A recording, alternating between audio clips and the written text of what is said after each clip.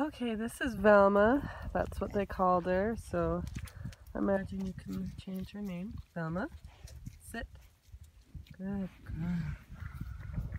She used to be a fish out of water just 2 days ago, meaning on a leash she's just jumping everywhere, not listening, not looking at me.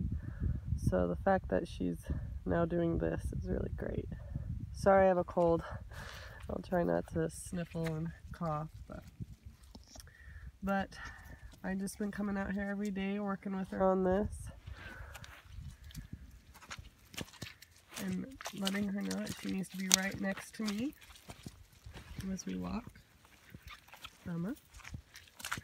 And she's already starting to look back at me, making sure things are okay, which is something I really look for when I'm training a dog.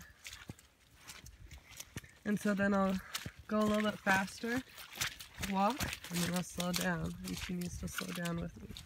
See a little bit right there, she wasn't listening to my body, and if I stop, she needs to sit. Good girl.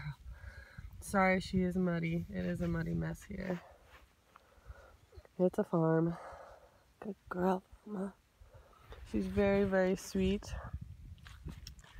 And she's a smaller bernedoodle, which is what a lot of people look for. Most people anyways. Oops. Sorry this video isn't that great, but... So I've just been working on sit and leash training. And when I come and get her, because she gets really excited when you come and get her, so she needs to sit and wait for me to put the leash on. And I haven't been using a lot of Velma words with her because I've noticed the words get her excited. Talking to her gets her excited. So I've just been using my body and my energy and the sounds to remind her that she needs to sit or stay. She's looking at her daddy. He's over there. And then the mama's over there. The black poodle. Velma, sit. Good girl. She's really good with affection, so I would just use affection. Velma. See how she gets distracted? That's what we're working on to maintain that focus. Heel. So I just want her to follow me.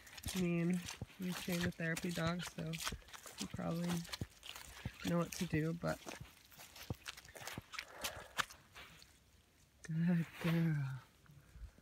Good girl. Okay, Velma, yep. Okay, we're gonna go a little faster. Good, much better that time. And then, this is our pasture right here. And I've been having her just go over water and get used to just life. And I have these big dirt clods that we were plowing in our field. And just getting her comfortable, because at first she was not comfortable at all doing this kind of stuff. And I feel this is really important because then she learns where to put her feet, how to put her feet, and what to do.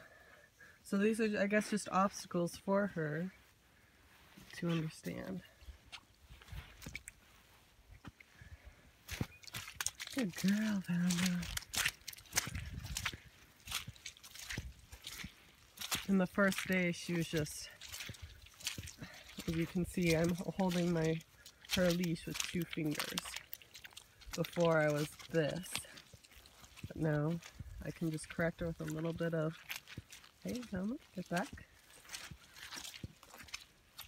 There was a little.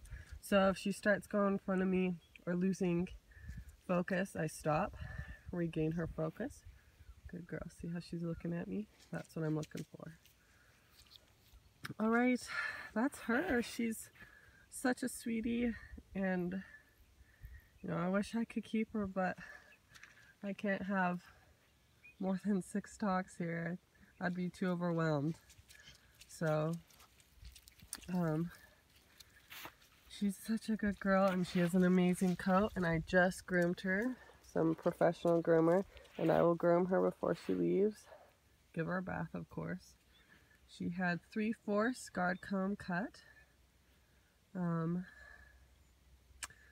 Like I said, so she's been spayed and she's been up to date on all of her shots, and I'll be sending all that information with you. Let's see. Mama, sit. Good girl. And it's really important with her not to get excited and say, good girl, because they did that, I think. Velma, sit. And so it got her excited, because her problem is when she sees someone new or is going somewhere new, she gets too excited. So I need to make sure that, you know, she's looking at you and paying attention to you before you go greet that person or go out that door. Velma, sit. Good girl. Alright, that's her. Say bye.